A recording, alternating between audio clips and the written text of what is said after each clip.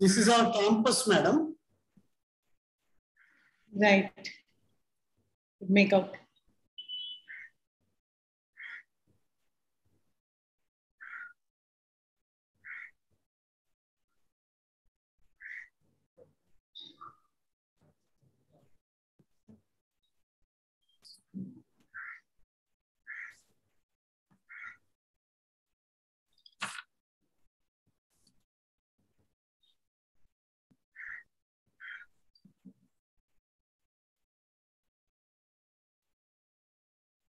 What is the capacity of that auditorium?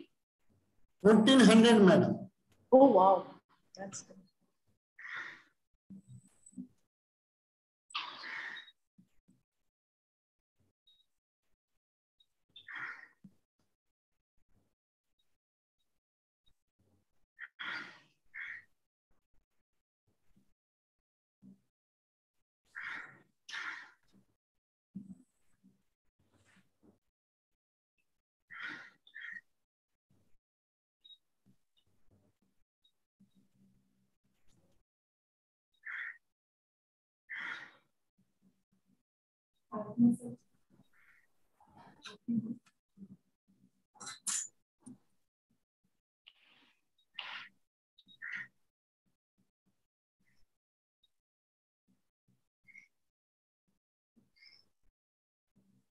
Good afternoon, one and all. I am P. Sai Pralika of 2nd M.Pharm Department of Pharmaceutics, Sri Vishnu College of Pharmacy. Vishnu College of Pharmacy is the only registered pharmaceutical research center under Andhra University. Our faculty members receive grant from AICTE, CSIR, DBT, DST, etc. Vishnu College of Pharmacy is the first pharmaceutical college in Andhra Pradesh accredited by NAC Bangalore. Now I call upon Dr. K.S. Natraj, Sir, Principal of Sri Vishnu College of Pharmacy, to give a welcome note on today's session. Thank you, Pravalika. Respected Dr. Vandana Madam, speaker of today's event, and participants of webinar, very warm welcome you all. First day of this webinar, entitled is Recent Trends in Pharmaceutics and Novel Drug Delivery Systems from 21 to 23 March 2022. Dr. Vandana Madam have 30 years of experience in academia in prestigious institute in India like ICT Mumbai. We are very fortunate to see you, Madam, and listen your lecture and topic entitled on scalable nanosystems for diagnosis, prophylaxis, and treatment of infectious diseases. Thank you, Madam, for your acceptance. And Namaste, Madam. Thank you for organizers for giving opportunity to welcome Dr. Vandana, Madam. Over to Pravalika. Thank you, Madam. My pleasure, sir. Thank you. Thank you, sir. Now I'm going to a brief introduction of the today's speaker, guest lecturer. It is my immense pleasure to introduce a great personality, Dr. Vandana Patrawale. Ma'am, Dr. Vandana Patrawale, ma'am, is currently a professor of pharmaceutics at the Institute of Chemical Technology, Mumbai, India. She has around 30 years of teaching and research experience. She has over 200 referred publications with over 9,235 citations, 22 granted patents, 20 patents in pipeline, and 2 trademark registrations.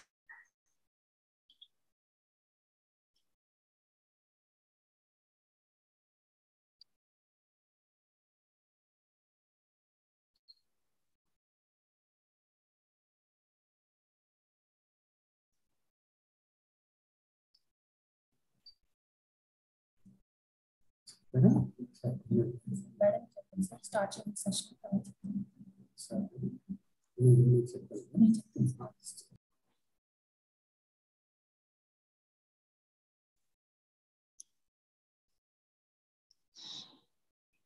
Shall I begin the lecture?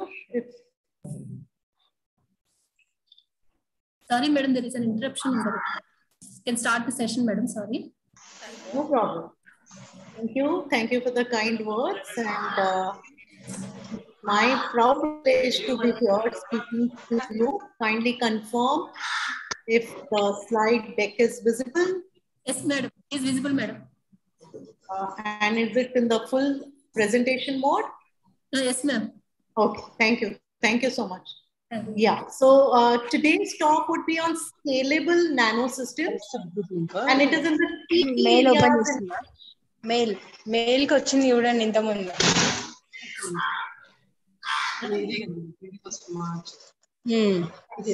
అదే కాదుగా mail open చేయండి అది registration link mail కి meeting link వచ్చింది Organizers, kindly mute everyone. Yes, ma'am. Okay, so scalable nanosystems for diagnosis, prophylaxis, and treatment of infectious diseases.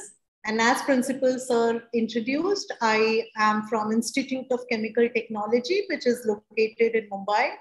But now we have two more campuses. We have one campus in Orissa, Bhubaneswar, and another one is in Jalna, Aurangabad, that's in Maharashtra. This institute has given about 19 Padma awardees.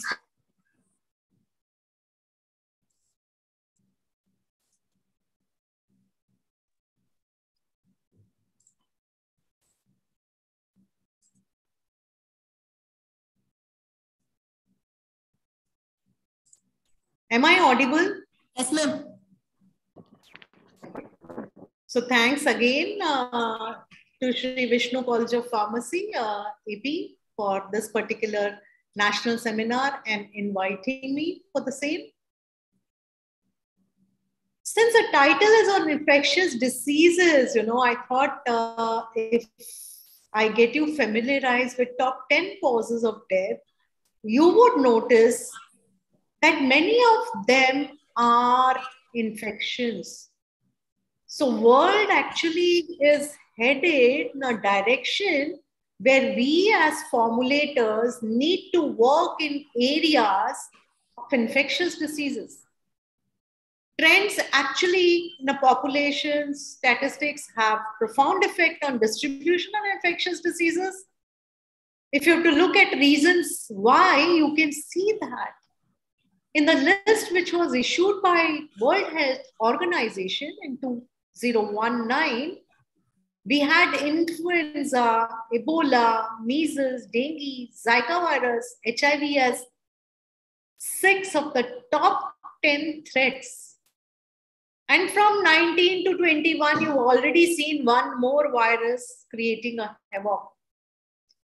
So that definitely indicates that we need to work in the direction of tackling emerging diseases or re-emerging infectious diseases. This slide is a little populated slide, but is very, very clear from here that there are many infectious diseases which are indicated by red balls as newly emerging, like Ebola, monkeypox. You may have influenza, different newer strains. There are some which are re-emerging. So if you have to look at COVID actually comes in the re-emerging technique because we've already seen MERS COVID earlier. And then there are some which are deliberately emerging. So these are definitely bio wars. So let's not talk about them. We need to talk about what can be done. On one side, if you look at the statistics, there was significant decrease in mortality. Decrease in mortality, okay? That happened because, yes, we have switched from conventional formulation to newer formulations. But yet, It's not that people are not getting affected. They are slowly becoming resistant to many of the drug moieties. Combinations were tried, certain herbal moieties were tried, but each comes with its own set of advantages and disadvantages. So there has been struggle with ongoing pathologies, along with the new ones which have emerged in the last 3 decades.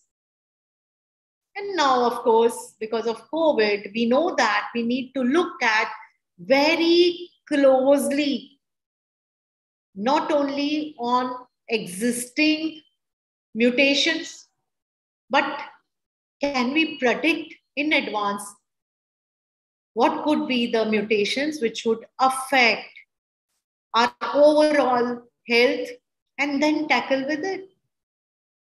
Now, why is it that there is rise of these infectious diseases, especially in Indian scenario? This can be actually tracked to increasing urbanization. And human mobility has played a very, very big role. Look at these local trains, in which we Mumbaikars all have to travel. There's no place to stand the platform. This caters to about 7 million travelers daily. Daily, 7 million. And again, if you look at metro trains, about 2.5 million. So based on this, actually studies have shown that nearly 40% of population of New Delhi have been infected by dengue or will get affected by dengue at least once in their lifetime. Same is the case with Mumbai.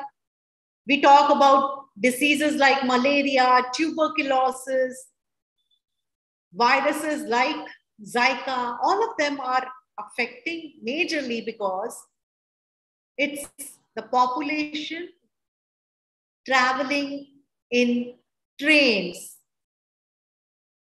So if that is happening, obviously it is increasing the burden on underfunded and under-resourced health system.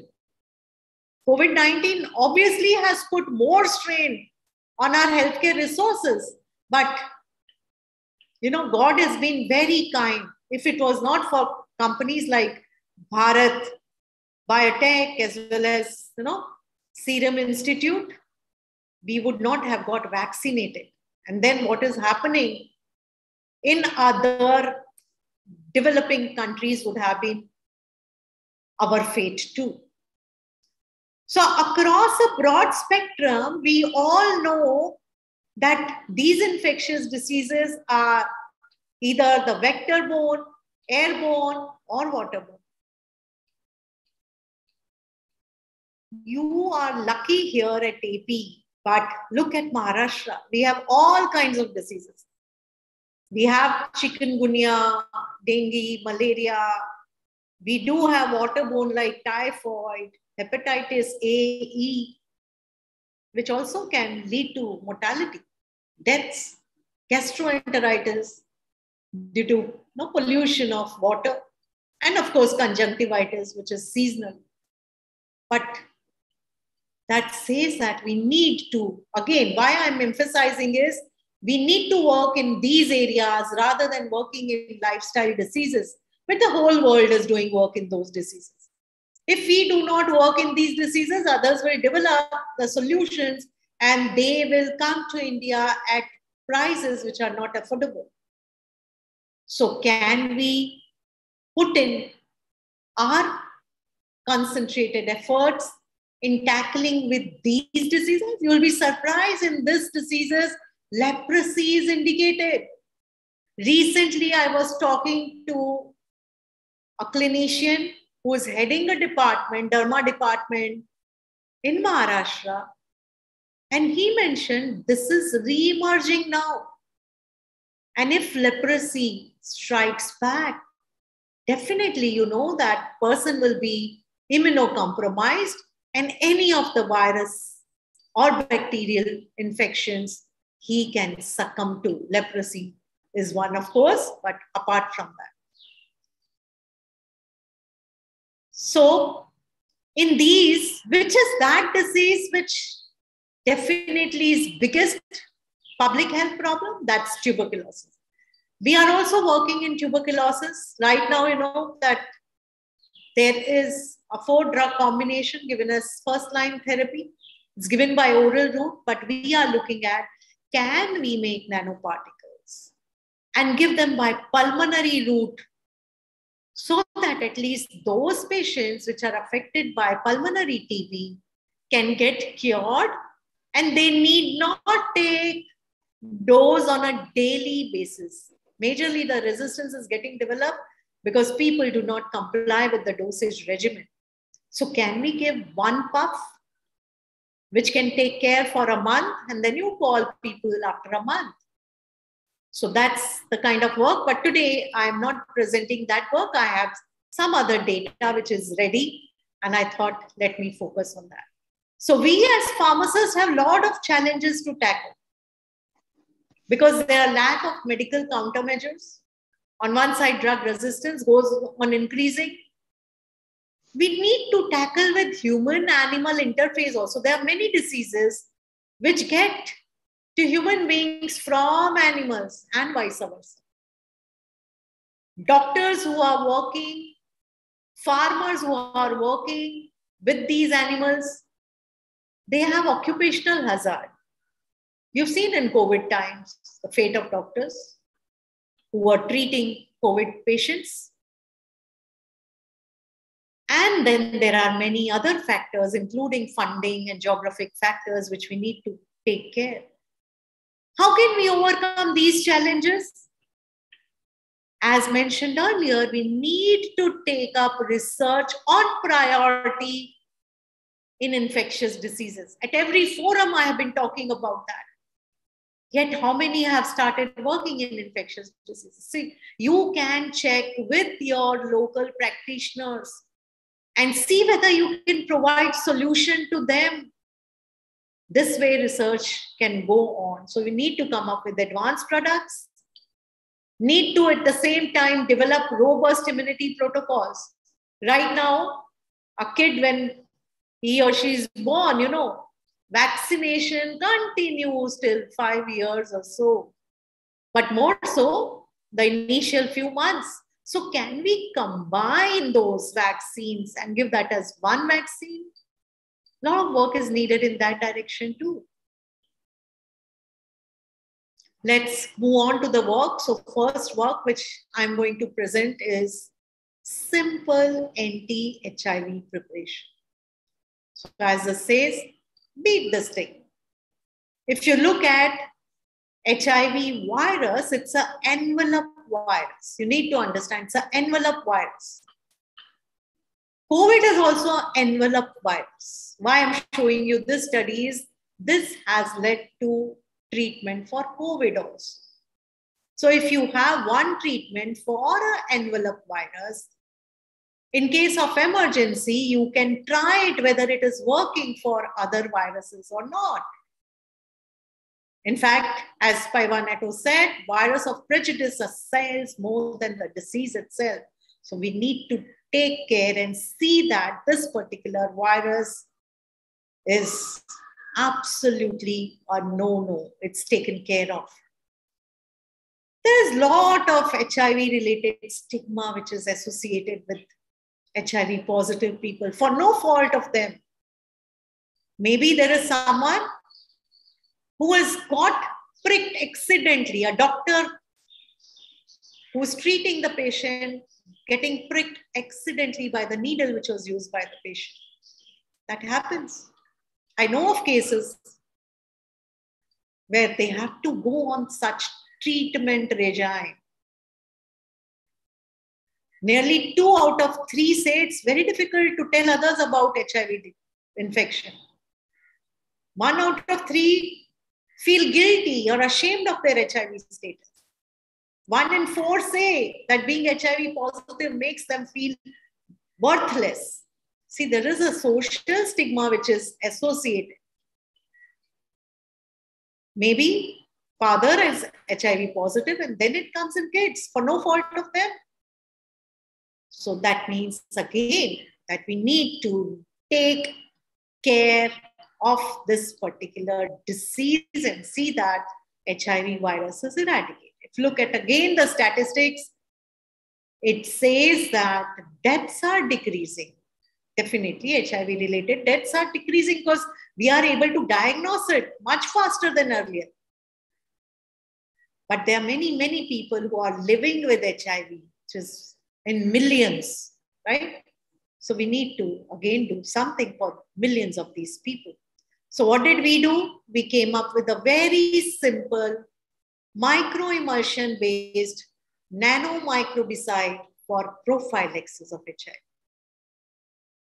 And when we had started this work in 2018, there were about 5.9 million people living with HIV in India itself.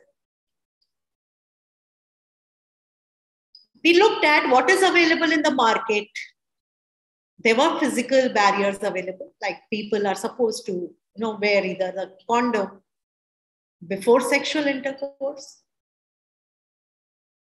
Reports of circumcision were there. And then chemical barrier also people had started working. There were gels, tablets, rings available in the market. But no topical efficient product. Those which were introduced were also taken back from the market because they did not perform well. So when we started work, tenofovir had cleared phase 3. So we thought we'll formulate tenofovir. But along with that, can we formulate all herbal formula?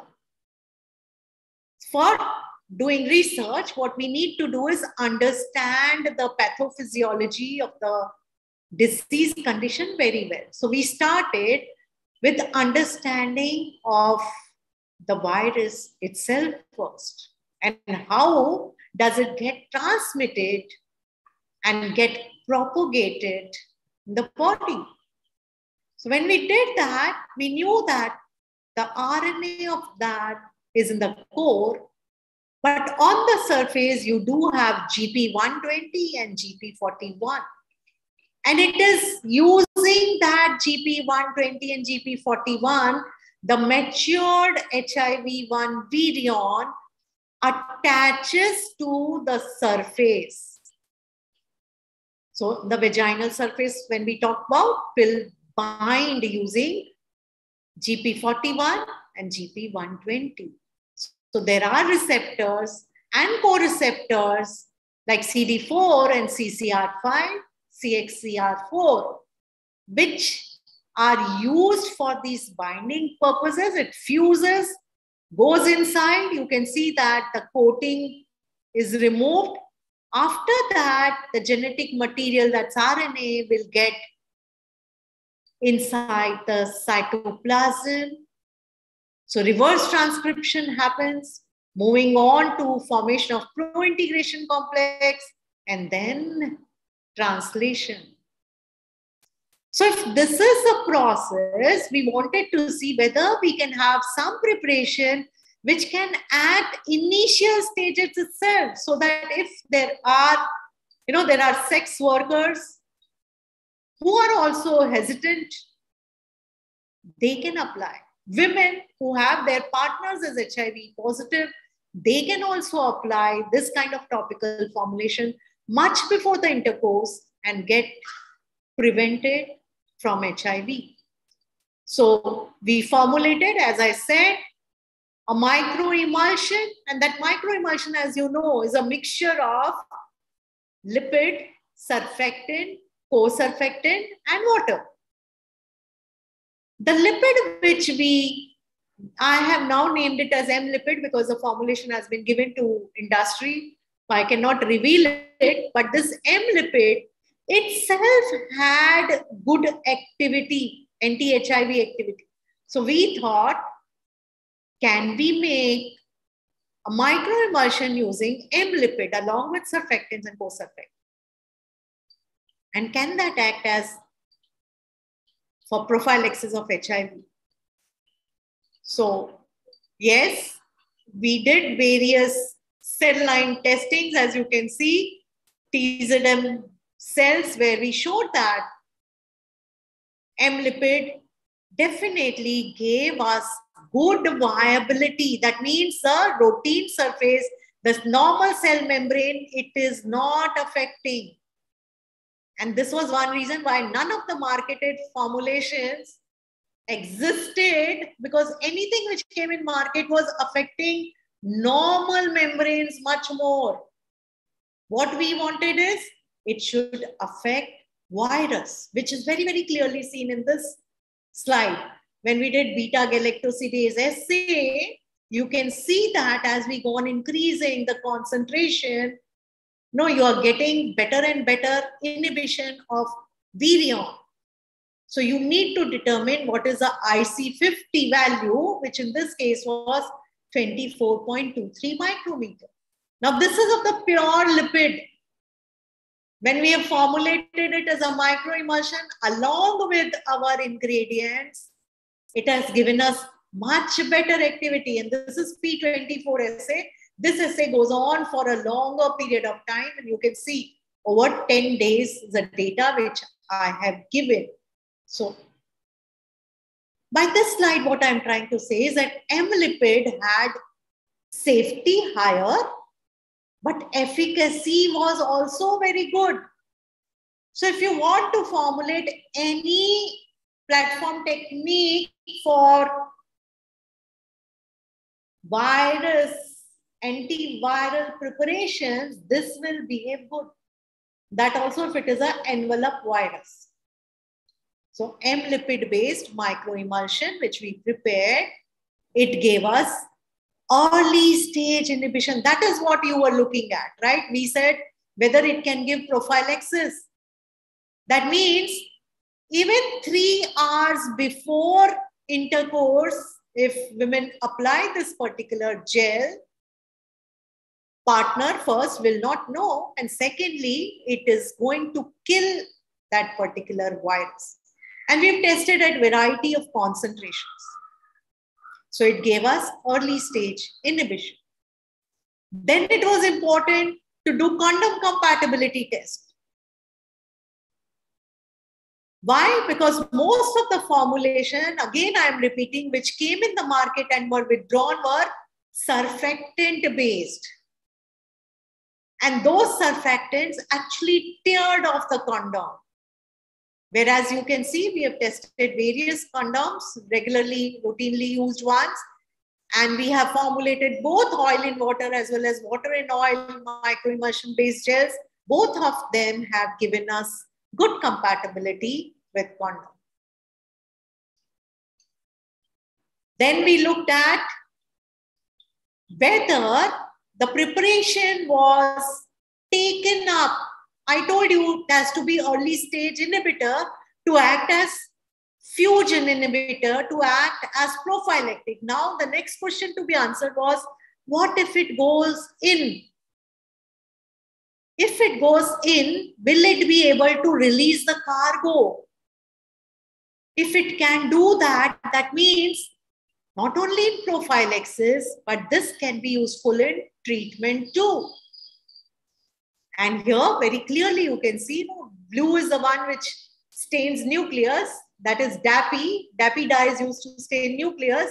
And what you can see in red here is our rhodamine loaded preparation. So it is getting concentrated in cytoplasm, which again says that you have this particular platform which can be used to deliver small moieties. It can also be used to deliver biomolecules. So tomorrow, if I want to come up with gene delivery, I'll be able to do that too. If I have to do protein delivery, I can do that. If I have small molecule delivery, I can do that. If it is herbal moiety, I can do that too. So at ICT, as I said, we aim at working on platforms which can be used in variety of ways. So now our studies are going on. Can we make micro needles using this? Can we make vaginal rings using this? So research goes on and we go on improving. But to start with, this was the easiest way forward. make a topical gel which is effective. And when we did anti-HIV assays, you can see that selectivity index was 80. Marketed preparations give this index about 40, which is almost doubled.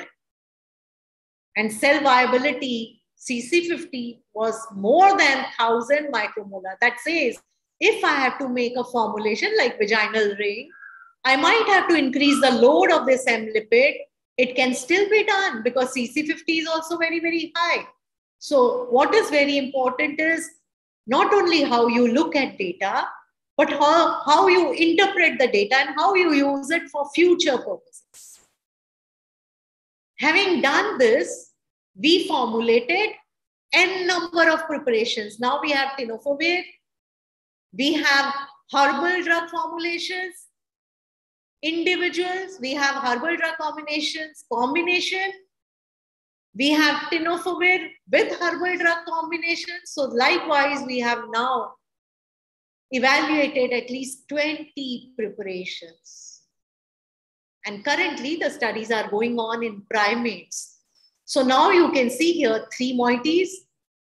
I'm sure all of you have eaten these pomegranate, P. granatum, C. sinensis, and C. longa. So this is curcumin, your haldi, and C. sinensis. All of these, you will be astonished that if you see the literature, they have been reported to show GP120 CD4 binding inhibition activity. And I told you in the hypothesis itself, we want this particular binding to be inhibited. But no one has tried it in combination. And of course, no one has tried it in the platform which we have used. So this is now a patent, granted patent by, this was a DBT ICMR project. And of course, the formulation is so simple that it has been transferred to the industry. All they have to do is take a lipid, take surfactant, co-surfactant and water, make a microemulsion and put these 3 drugs which solubilize in that base. Now, moreover, on one side, we were looking at anti-HIV activity. If I do not add any of these actives, that gel can act as a lubricant. So that becomes one product. This gel also has spermicidal activity. So obviously you can see the immense benefits which it will give. Plus, another drawback of existing marketed formulation was that they were killing the microbiota. They were killing lactobacilli. And I'm sure all of you know that lactobacilli and E. coli are necessary to maintain that acidic pH in vagina, which is very important. Otherwise, it will lead to many other infections. So our formulation not only was prophylactic, not only it could be used as treatment strategy, but also gave these additional benefits. So DBT ICMR had sponsored the project for rectal microbicide. Rectal, why? Because, you know, homosexuality is on rise.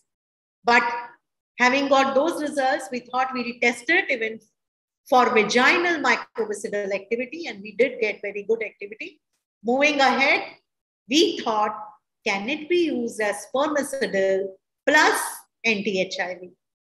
And the results are excellent. So that was first study. The second study which I'm going to give you is surpassing conventional barriers.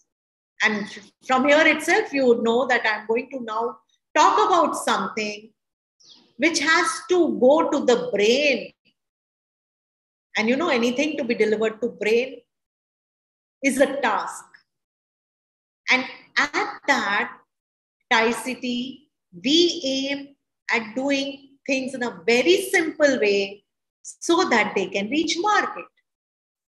Talking about malaria, I'm sure to pharma crowd, I need not tell you what malaria is, but you should know that almost 85% of global burden is carried by India and sub-Saharan Africa. If that is so, why will West work for this? We need to work in this direction and see that we eradicate malaria. This is a malaria heat map. So you can see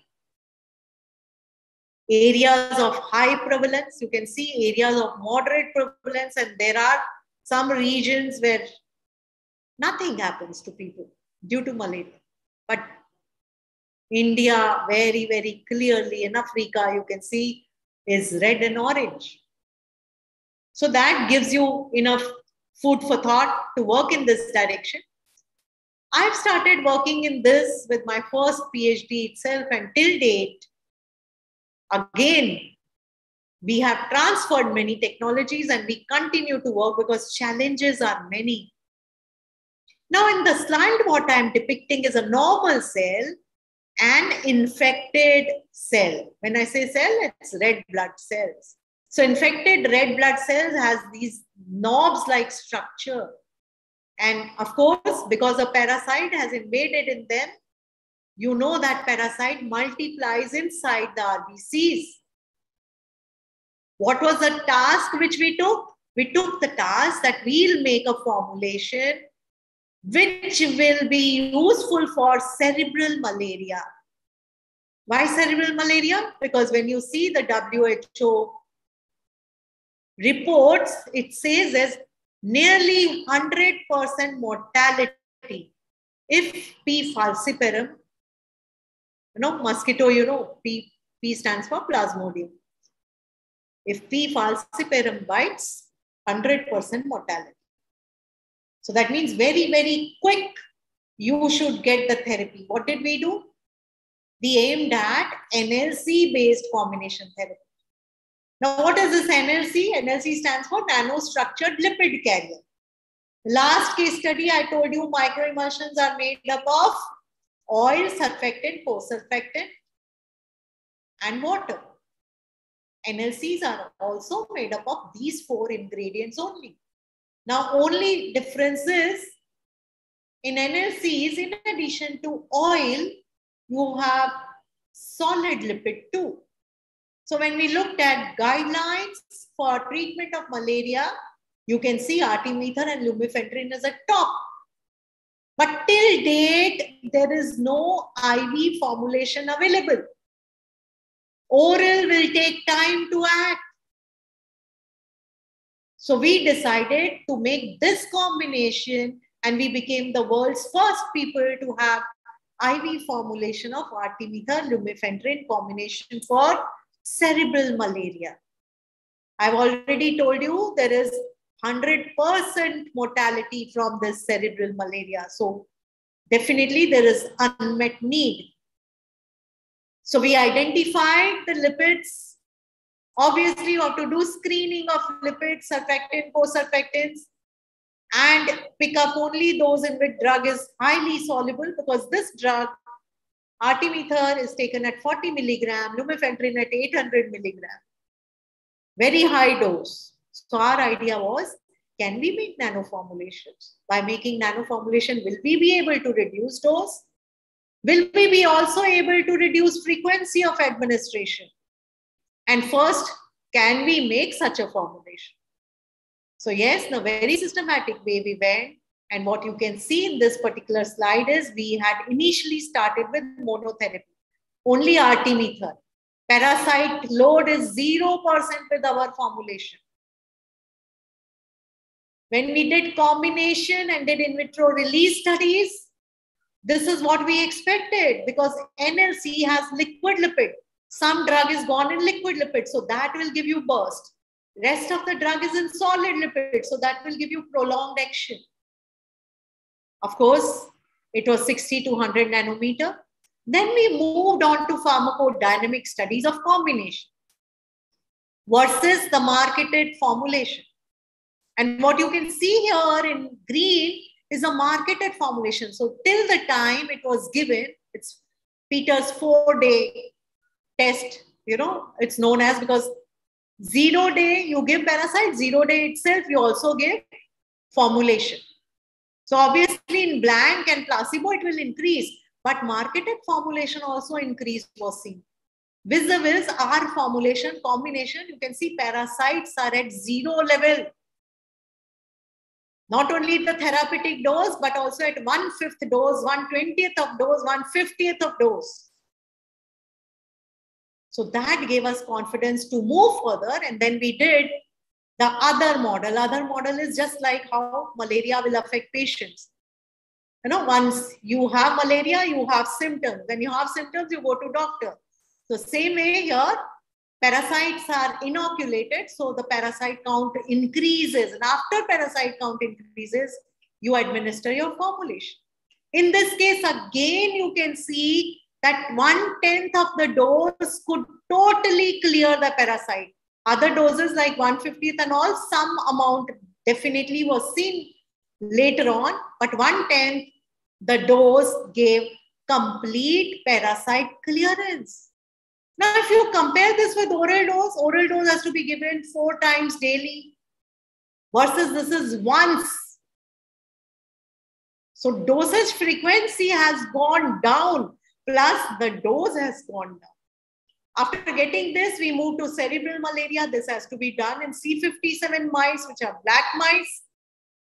And of course, 50% of these mice will get cerebral malaria. You need to monitor their rectal temperature. You need to monitor their gait, the way they walk, because they will behave as paralyzed animals. And again, you can see marketed as given recrudescence. That means it's not very effective, but our formulation, once the treatment is given, maintains a parasite 0%. That means the mice are completely cured. And this particular patent has been a granted patent. And not only for malaria, you can see that I have taken a patent for treating parasite infections. So this is another learning that if you feel that your formulation has potential for other parasitic infections, see that you incorporate drug moieties in your platform and test them. So with this patent, I could easily transfer the technology. This will clearly prove what I just said. What you'll see in the slide, these are infected RBCs, which are seen with the granular mosses. You can also see in the slide normal RBCs, where you don't see granular masses, because there's no parasite which has gone in. And what you see in the red is NLC, which is rhodamine labeled. When I start the video, you will see that this rhodamine labeled NLCs, which we have formulated, will go only in those RBCs which are infected. Very clearly you can see it goes only where there is granular mass, doesn't go to normal ones. Very, very selective uptake.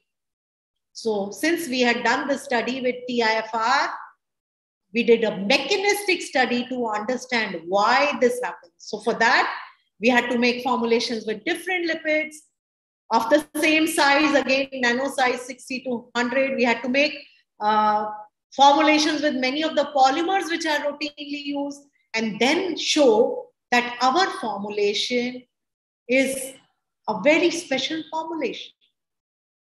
What it does actually is, the parasite mistake these lipidic nanoparticles as their food and they take it in. When they take the formulation in, mitochondrial calcium comes on the surface, which creates a lot of reactive oxygen species and which kills these parasites. Nothing happens to the other cells. Nothing happens to other normal cells, be it RBCs, WBCs, platelets, or anything. Again, this video will very clearly show. This is for the marketed group. You can see even after treatment is given, where daily treatment is given, they are not able to walk. Their gait is affected. Whereas our formulation, animals, in fact, are very, very active. Veterinary doctor used to say that they behave as control animals. So much so that they can be used after a washout time for next study. With this success, of course, we moved forward, and then clinical studies are going on in this formulation. But what I would like to say here is simple formulation again, just mixing so that it is scalable. And when industry takes it, there is no problem. So that was about therapy. The diagnosis front, we started with brucellosis, and now, of course, we are working in many, including COVID. We had a DBT grant for COVID diagnosis. What is importance of our method? We are using a method which does not use blood. It uses saliva and urine. Now, brucellosis is a condition which primarily affects livestock, cows, pigs, goats. And from them, it is transmitted to humans also, either through the meat products or through the dairy products, or farmers who are working very closely with these animals also would definitely get brucellosis. What have we done? As I told you, we have developed a point of care kit. Point of care, current cost of kit is $200 US. We thought, can we tell our farmers to spend so much? Answer was no. So we looked at the total diagnostic market, understood the statistics, and then came out with the kit which could use it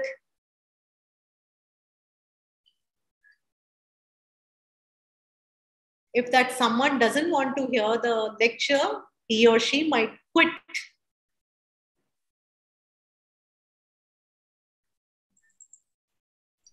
Currently, there are many instrumental methods which are used.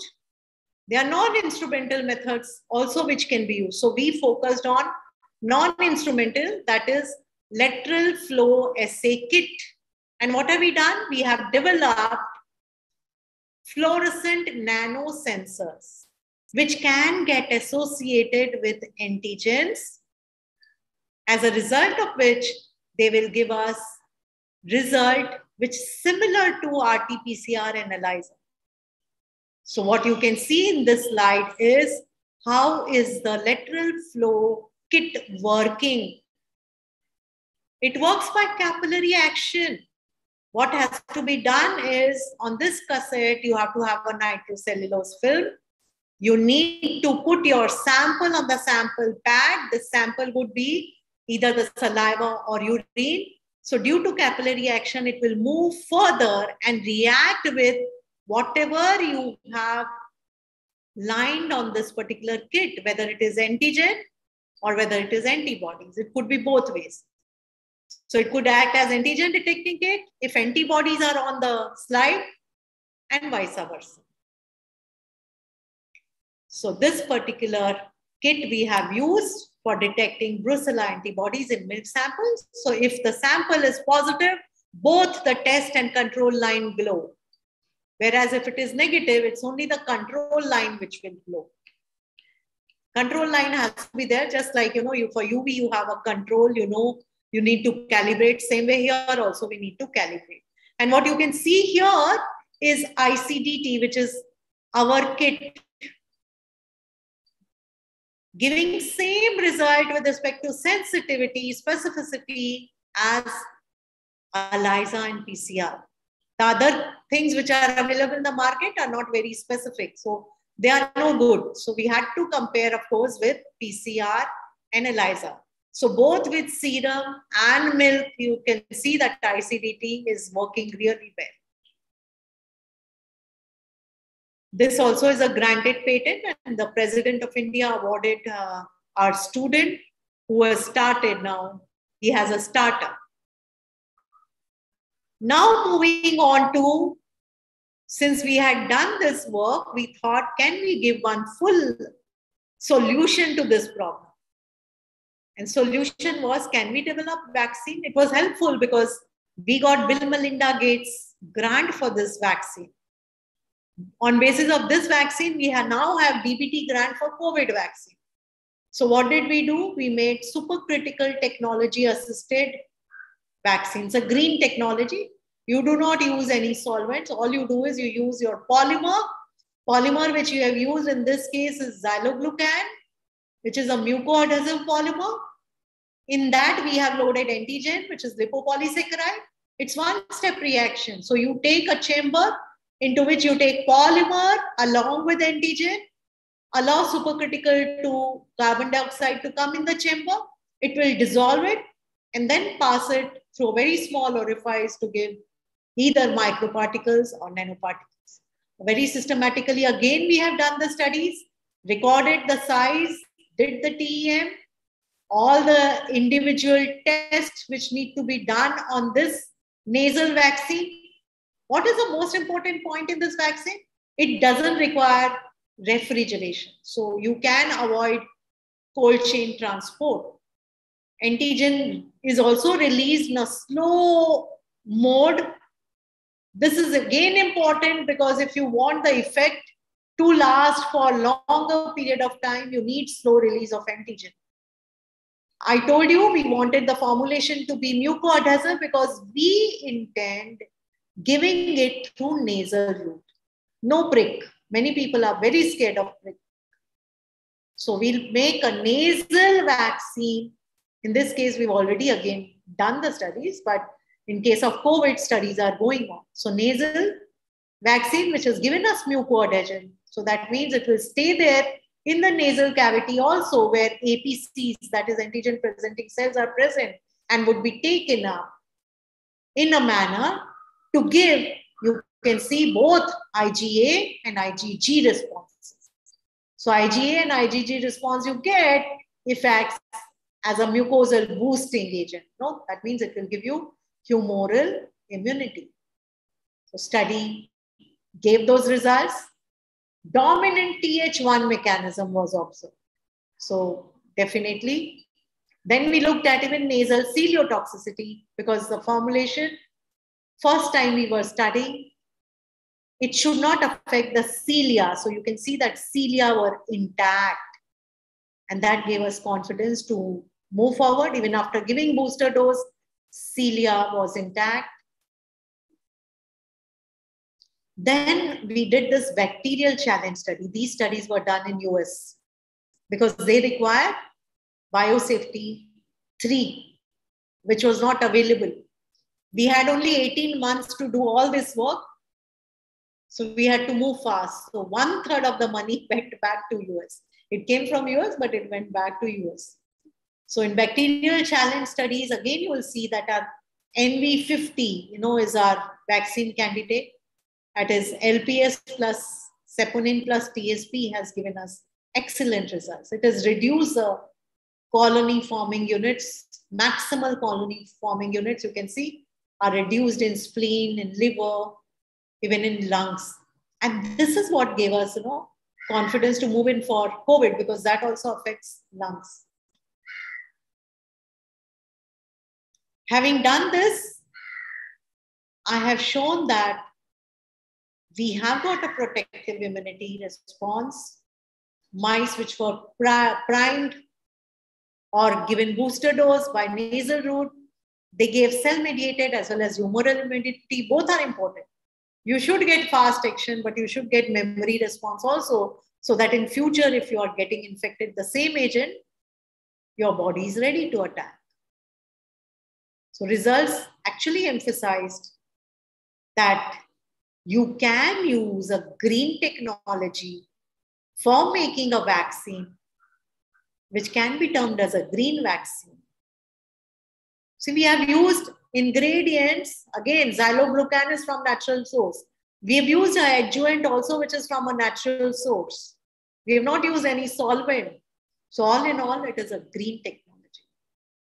And as I mentioned, again, this third study is also granted patent And we also got grant from Bill and Melinda. Now that we have got very good results, we can apply for next grant, which will be now $100 million plan, waiting for that opportunity. So with that, I would like to, these are just glimpses from my lab. It shows that we are equipped within the lab.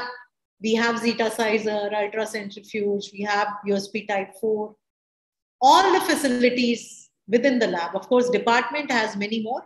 And the back, you can see cell culture lab. In fact, we, through BMG, we could in fact construct a cell culture lab also. These are some of the technologies which we have commercialized. So 7 of the devices which have been commercialized in 65 countries. Some of the nano products which are commercialized. This particular vaccine is in phase 2 trials. And it's a very recent product which got commercialized, a topical anti-chaffing gel. So yes, at VBP Lab, we work with this motto, which is focus. So once something is assigned to you, focus on that and work. I'll fail in my duty if I do not thank VBP family. I call it our research group as family.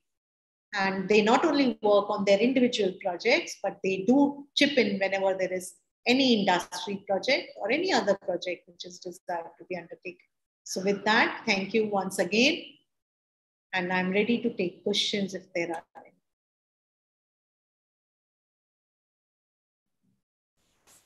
Thank you, ma'am. Now the session is open for queries.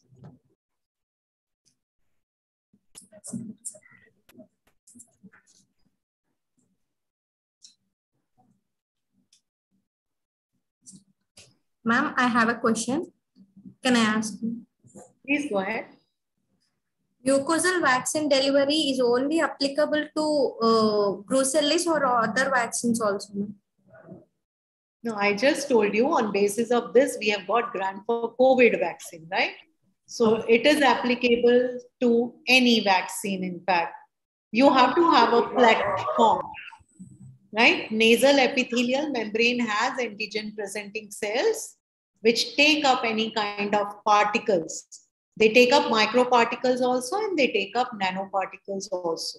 So in our earlier study, we had shown that our nanoparticles are giving better response as compared to microparticles. So we continued with the nano here. Can be used for any of the antigens. Thank you. Any questions? Only one message I want to pass, and that is use simple systems which can be transferred to industry. Our industry needs them.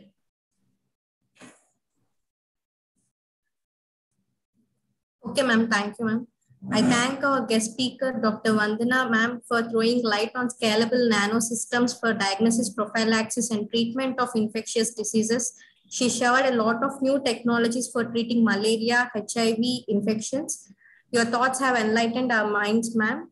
Thank you, ma'am, for adorning the occasion and sharing your opinions today. I cordially thank each and everyone for making this session more interesting by your presence. Thank you.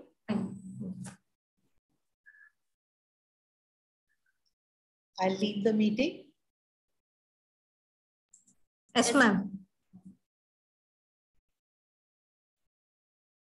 Thank you. Thank you all. Thank you all. Tomorrow also we have session at timing at 3:30. And all of you fill your feedback. We will send up feedback forms so that you can get a certificate.